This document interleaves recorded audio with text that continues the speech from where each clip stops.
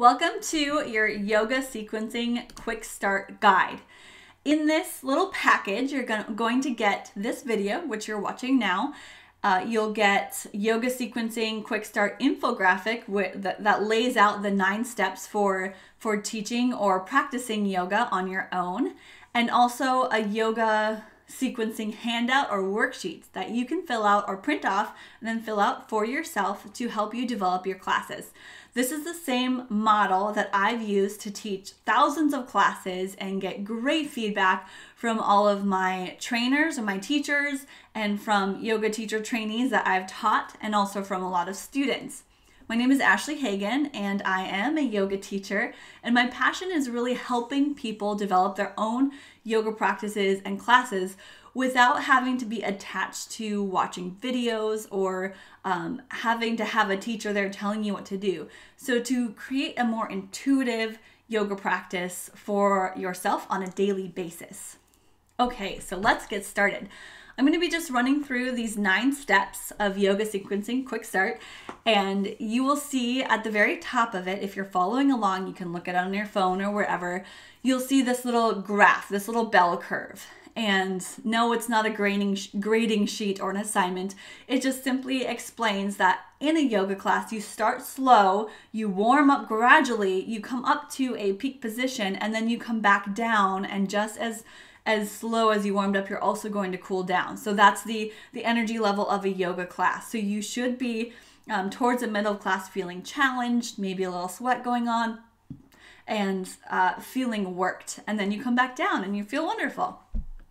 So to go through those, there is 9 steps, but it's also 3 chunks. So you'll also notice in your handout or the worksheets that page 1 is warm up, page 2 is that middle section, heat building, and all of that, and page 3 is the cool down. So you can kind of section it into 3 sections to make it easy on yourself. Step 1 is to set up your space.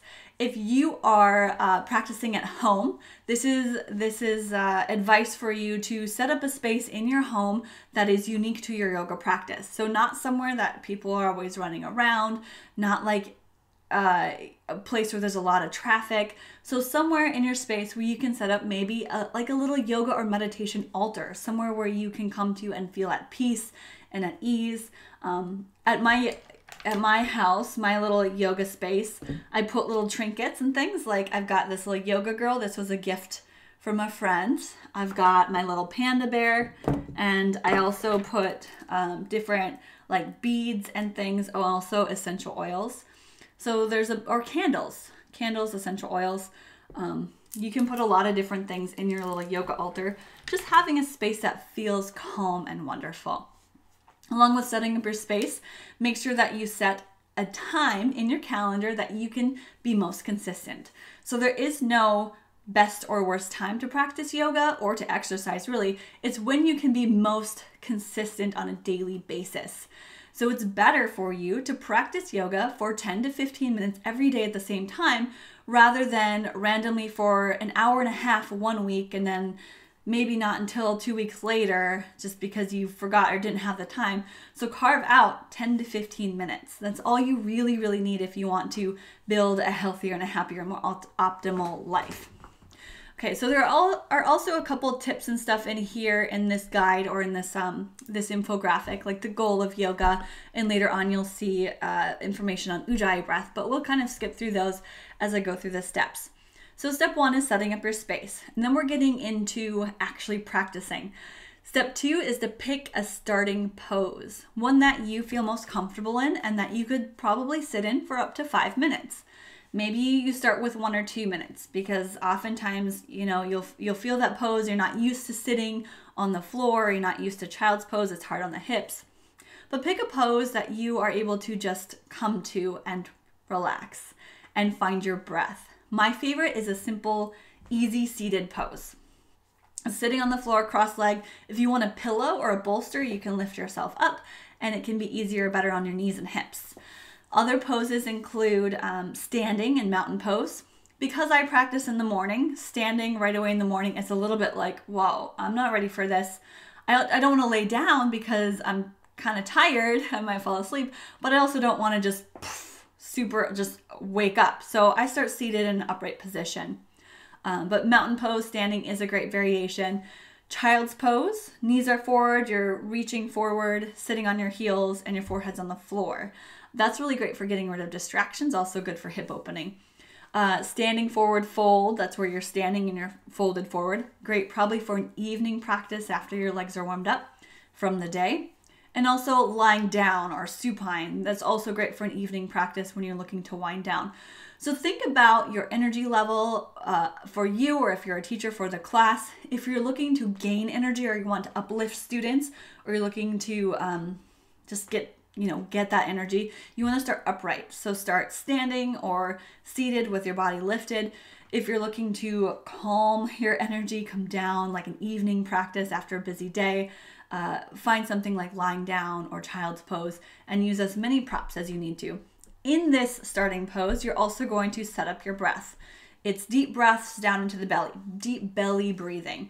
Connect to the present moment. Use that circular breath pattern. So in through the nose, down the back of the body, fill the lungs from bottom to top, and then exhale out through your nose again. And then we've got, let's see, how to use the breath. Use the breath by modifying and intensifying by checking in. So if your breath gets choppy or you're like, which you shouldn't be, it means you should probably come down a bit. The great thing about practicing at home is that no one's there to judge you or watch you, and you're not trying to show off to anyone. And I know you don't do that in regular yoga classes either, but if you're anything like me, I know you want to make it good for some reason. You want to make a good impression, or you want to keep up with the class. You'll tend to push yourself a little bit more. So the purpose of this self-practice at home is to, push yourself, but not beyond your edge or your limit. Okay, step number 3, after you've been in that initial pose for a few minutes, usually up to 5 or so, you do some simple spinal warm-ups. I say spinal warm-ups because it's moving your spine and actually heating the muscles that wrap around your spine, which is your core. And your core is much more than just your abs. You've got the sides of your body and your back. So the entire round that wraps around your spine, helping keep your spine safe and mobile, can be super beneficial for all the energy and information being sent up and down the body. Your spine and your core are where it's your powerhouse of your body. It's where your movements stem from. So there's a few ways we can do simple spinal warm-ups. Moving in 6 directions of the spine that the spine moves. They do side bend, so that lateral bending down the side of the body. We do forward and back, so rounding and arching like cat and cow poses. And then twisting, so you're twisting around, wrapping around the spine. So along with those 6 directions, you could also do circles or shoulder movement. And it's as simple as that. So maybe if that was not understandable, let's see. What I typically do as an example is I start seated, take a few deep breaths, check into my space, and then I'll start with side bends. Inhale, reach up, exhale, side bend. Inhale, reach up, exhale, side bend. I do that 3 times. Then inhale, reach up, exhale, twist. Inhale, reach up, exhale, twist. I do that 3 times on each side. Then I'll have my hands on my knees and round and arch. And that's that, simple spinal warm-ups. And if that was your entire home practice, 5-10 minutes, perfect. If you can do that every single day, you'll start to notice really great positive effects on your breathing, on your life, on your mentality, on your body, just by simply moving your spine and taking deeper breaths and becoming aware. But if we're moving on to a fuller practice, we can move on to sun salutations. There are a lot of versions of sun salutations. They basically help heat up your body, and in the series of a sun salutation, basically the entire practice is contained within that sequence of a sun salutation A, B, C, D, E, F, G. I really only know A and B. Those are the main ones you'll get, but there's also, I've done one called a Tibetan sun salutation, a sun salutation S. The one I have pictured in the infographic is sun salutation A. So inhale, reach up, exhale, forward fold, inhale, half lift, exhale, step back to plank pose, then lower to chaturanga, inhale, up dog, exhale to downward facing dog, then step forward to forward fold, half lift, inhale, exhale, fold it back down, and then we rise up to standing pose, back to mountain pose. And if you did that 3 to 5 times, you're gonna heat up your legs, your body, upper body. A lot of things are gonna go on. It just feels really nice. Of course, there are weights to modify. You don't have to do the push-up. You can lower to your belly, cobra pose. You can easily look for sun salutations on YouTube. I think I have even a couple on my YouTube channel if you wanna see what some sun salutation ideas. So that's just a great way to build even more heat. Again, this could be where your practice ends. You do a few sun salutations, come down, sit, take a breath and go, yeah, I'm good. Again, if we're moving on, so now we're up to about minute 15 or so of our practice, we start to do some standing poses. Standing poses are what's really gonna build heat in our bodies and get into those metabolic muscles. So yoga is not about burning calories or anything like that, but if you are working into a more challenging pose, you need to be able to build heat in order to stretch the muscles. The best time to stretch is after you've warmed up a lot. Best time to stretch when you run is afterwards, not before, in case you didn't know that. So doing some like different warm-ups like we're talking about, stretching after the heat building. So standing poses are what's going to create that heat. We've got warrior poses, crescent lunge, wide forward folds, squats, yoga squats, goddess pose. These are a lot of the standing ones where your legs are involved, but you can work a lot into the arms as well. Different arm variations, hands behind the back, that kind of stuff. So getting into the legs. And you'll see some examples I have here. Low lunge, and these are up to 5 poses per sequence. You don't want more than that because it can get confusing in your head, and then your body also doesn't really like doing like a 30-minute sequence on one side and then having to switch to the other. So up to 5, 1 to 5 poses on each side before you switch back and forth. So one would be a low lunge, and then in that low lunge, then you twist. And then from there, airplane, so a low lunge, arms out. Warrior 3, where you come up to a balance pose, lifting up, and then back to high lunge. Reach up, and you're in a lunge. And then come back down, switch on the other side.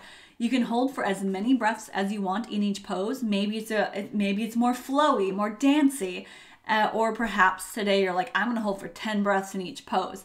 And that can really be a challenge.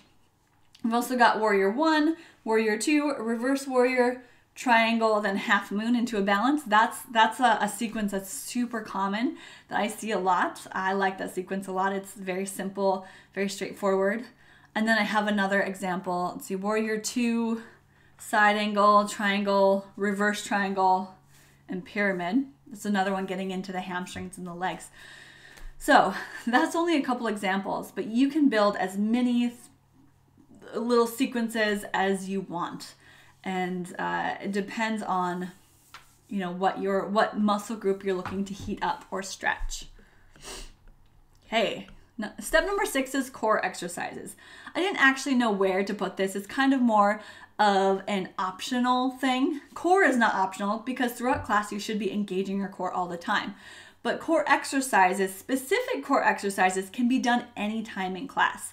It doesn't have to be after standing poses. It can be before sun salutations. It can be during sun salutations, like you do a mountain climber or something, or some plank work in between. So really, ideally, you should be engaging your core the entire time. But if you're looking for an extra little burn, you can place the little sequences throughout. Boat poses, plank poses, side planks, forearm planks. What else is there? If you're on your back, you do little leg lifts. There's a lot of different core stuff out there. And you can also pull from different modalities. So you don't have to do just yoga core exercises. You can take it from Pilates or wherever. All right, along with core though, think about how your core wraps around your whole spine. So it's not just abs. You also have to work your back. So a good time to work back bends or back extensions, because they're often a little bit weaker than the front of your body, would be after we're more warm. So back bends, if you're getting deeper into back bends, would be a great time to do them after the standing sequences. Okay, so when you're coming down to sit and to recover, because they're also very energizing. Back bends are great for a morning practice because of that energizing factor. Okay, getting into step 7, which is our peak pose. This is actually where our class planning begins. So you're going to pick a muscle group that you want to work, or a specific pose you want to work into, and then build your whole class around that. So I know I didn't mention this in the very beginning, but in your handouts and worksheets, you'll see at the very top will be peak pose or theme or intention. And so you can pick like, what is it that you're working on? You might today decide you want to get deep into hip opening and do like king pigeon pose or fire log. And so you'll build your class, and even your starting pose will be built around your main peak pose that you get into about 2/3 of the way through class, halfway to 2/3 of the way, because this is a big hurrah. So if you choose something like a back bend, let's say camel pose, throughout your class you'll want to be doing more crescent lunges, a little bit more back bending, maybe some twists to even out and neutralize those back bends. So you're going to think in terms of what would help benefit or help lead me into this peak pose, and also what are good counter poses, or what's the opposite, so that I can do both. Because typically when you're doing a counter pose, you're stretching and strengthening the opposite muscles that you're stretching and strengthening in your full pose. So peak pose is your start. After the peak pose, you want to come down into like a counter pose. So that would be an opposite, a more relaxing restorative counter pose. Let's say if you did a deep back bend, you might want to do a simple forward fold. Child's pose is always good. If you did a super deep twist, again, a forward fold might be really good. If you were doing something like a deep forward bend, possibly reverse plank or more of a heart opening or a twist to unwind. Okay, then we get down to seated and supine poses. I bunched these together because in my classes, I typically teach a very strong class, and the cooling down really is just a few seated poses, a few poses on my back, and then we're in Shavasana. So it's like the last third of class or so. In an hour class, it's usually 15 to 20 minutes to go before, and so it's like 10 to 15 minutes maybe seated and on our backs. So we can sit down. Some good poses to do seated are any counter poses that help enhance your, or help counteract that peak pose. A lot of people really like pigeon pose, good for hip opening. Forward folds, twisting, seated twists. Yeah, so there's just a few different like seated poses you could do. More core work like boat pose if you'd like. Then you can come down to your back, and I use almost the same sequence every single time that I do, before laying down in Shavasana. I'll roll down, and then we do a bridge pose, so a back bend. We do an inversion, like shoulder stand or legs up the wall, and then we do a single leg, like spinal twist, so you're twisting from side to side with laying on the floor. Then happy baby, just to get a little bit more into the hips, and then we do Shavasana, which is step 9. So step 8 and 9, it's the ending of the class it's sometimes good to keep the ending the same almost in every class as just your basic cool down. Of course, adding and subtracting a couple poses here and there is not going to hurt anyone, but to have it basically the same can be really beneficial. And if you're a teacher, your students will know what to expect when they're coming down to the floor. Step 9, Shavasana. I usually use about 10% of my class time to just lie down. Ideally like 5 to 10 minutes. If you did an hour practice, that's 5 to 6 minutes of time. If you did just 30 minutes, maybe it's 2 to 3 minutes. If it was a 15-minute practice, you might just want to sit for a minute or so and just to unwind, relax, and absorb all your practice. Shavasana is very important. Don't skip it. It's a thing that connects your entire practice together. Anyway, that's the 9 steps of our quick start yoga sequencing guide. I hope that was helpful. Feel free to check out the worksheet that's attached in this and fill it out, because this is going to be really helpful for creating your own yoga practices at home and as a teacher. If you like this video and you like what you have here, I do dive deeper in my simple sequencing and self-care online course. So that's more of a 4-week accountability group with me and with others, and we start every so often, monthly or so, sometime, but you'll notice the beginning date on the website. If you click sign up, you'll get a little bit more information on the course.